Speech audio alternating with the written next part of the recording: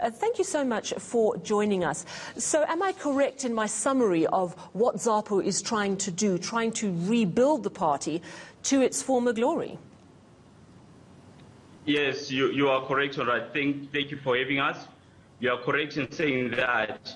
But what I can say is that just one correction which I would like to make is that we did not get into a coalition with ZANU-PF in 1983.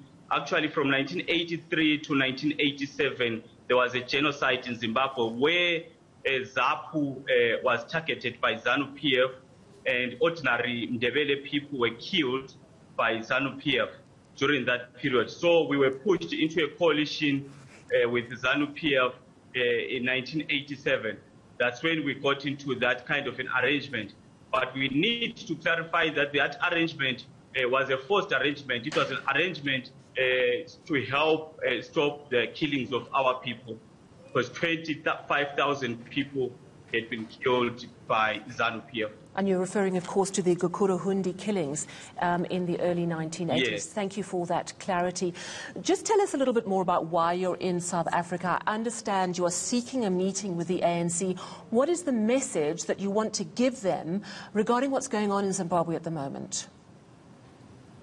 Yes, we have requested meetings with the ANC and the SACP and also with Umkhonto weSizwe.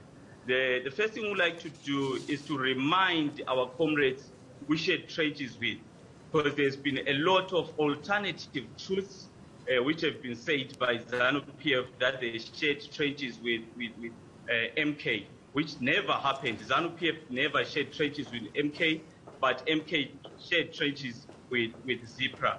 And we all know that. So this is one of the things we like to remind our comrades in MK and the SACP.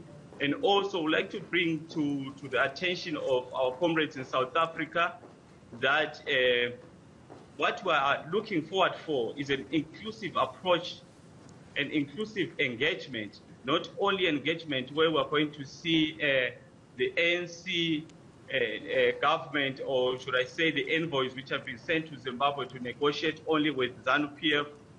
Yes, ZANU-PF is actually at the center of this crisis, but also we need to be consulted as we move forward and in coming up with solutions. These are some of the things we like to remind the comrades, and also to remind the comrades in the MK and SACP that they don't need to buy into these alternative truths and say that they shared trenches with ZANU-PF, because a lot happened. We lost a lot of cadres during Wanki and Sipolilo campaign. That was an MK-ZIPRA campaign. So I understand, Mr. Msebele, that you are obviously perhaps trying to rebuild relations, because historically ZAPU and the ANC were very close together. But regarding what's going on in Zimbabwe at the moment, what action would you like to see from the ANC? We know, of course, that there were the two envoys sent on behalf of our president to Zimbabwe. What action should South Africa, as a neighbor of Zimbabwe, be taking at the moment? Yes, we believe that the best way forward first is to remind President Ramaphosa that we had Thabo Mbeki in 2008 and 2009 negotiating and coming up with an arrangement, a GNU arrangement. But also we need to remind Comrade Ramaphosa that quiet diplomacy does not work in Zimbabwe, and the sunshine policies do not work in Zimbabwe.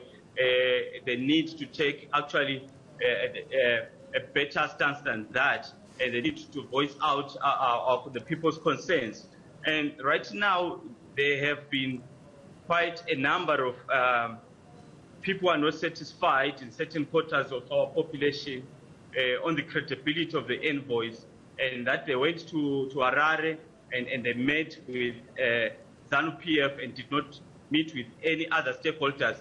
That is actually a cause of concern, and we hope that the envoys which Ramaphosa is sending to Zimbabwe do not get instructions from Zimbabwe, but they get instructions from South Africa and from SADC and the AU. This is what we're hoping for. We're hoping for an inclusive approach. Well, it seems like this crisis. It seems like the envoys. I'm sorry to jump in. The envoys have come and gone.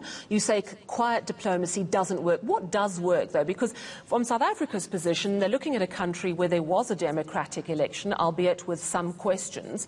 What must South Africa do exactly? What South Africa has to do, the first point of call is to include all the stakeholders in these discussions and not limit these stakeholders only to ZANU-PF. The other part which South Africa has to do is to stay away from ZANU-PF factional battles which we are seeing developing, where we have got the G40 versus the Costa faction and ZANU-PF, and we hope that South Africa doesn't get trapped in those factional battles, but they should also look at and include actually other stakeholders in these world discussions as we move forward. That would be the best possible way forward. Well, thank you very much for your time. Future Msebele, Deputy Secretary for International Relations for the opposition movement in Zimbabwe, ZAPU, in South Africa this week to meet with the ANC to discuss what is going on in Zimbabwe.